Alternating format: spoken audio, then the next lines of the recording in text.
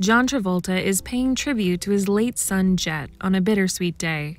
The Fanatic actor shared a sweet message honoring his firstborn son on April 13th, which would have been his 29th birthday.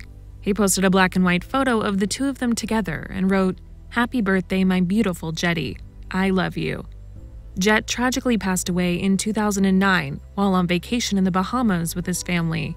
He fell and hit his head on the bathtub after suffering a seizure and was just 16 years old.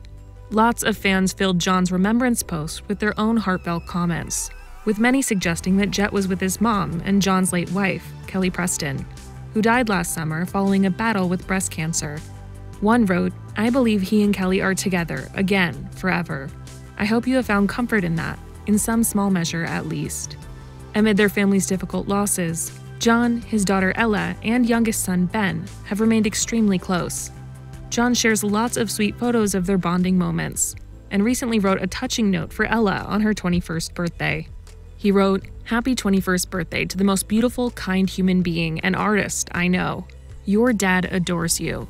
Ella and John have found special ways to keep Kelly's memory alive. Last year, the father-daughter duo took a swing around the dance floor in her honor.